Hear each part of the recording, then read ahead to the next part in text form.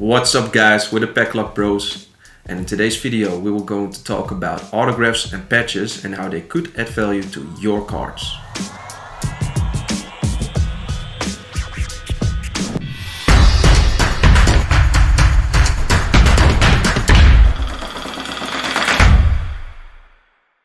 As most of you know, some cards have autos, autographs, or memorabilia, such as swatches, patches, or relics.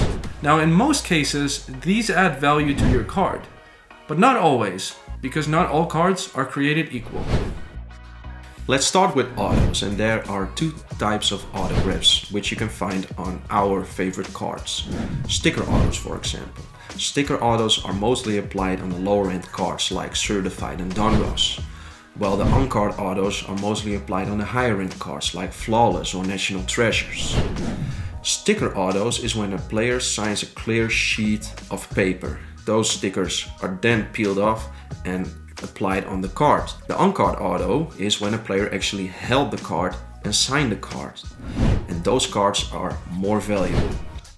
For patches, that's a different story. Patches are made most of the time from a player's jersey, and the more colors a patch has, the more desirable it is. Most collectors are after the big ones like a Nike swoosh logo or the team logo or the laundry tags, or as many different colors as possible in the patch. Now, size in this case doesn't really matter, as napkins, which are usually quite big, aren't necessarily more valuable than other cards. In fact, sometimes they decrease the value of the card.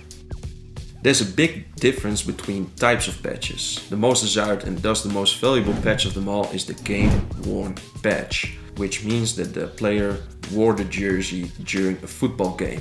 And if you're lucky, it's a bit filthy as well. Secondly, we have the playing worn patch, which basically means the player took on a jersey and then quickly took it off so the manufacturer could say, hey, it's player worn. The less desired of them all is the patch which is not associated with any game or event. It's just some jerseys off a shelf and they cut them up in patches and put it in our cards. So, to summarize, game worn and player worn patches are more valuable than the non-player worn and game worn patches.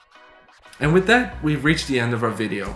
And if you're still watching, thank you very much. That means the information we just brought you is valuable. Subscribe, like, maybe even share with some new collectors just starting up in 2022. In our next video, we'll be talking about the different types of seal wax that you can buy and that you can even invest in. So, see you guys next time. See you then.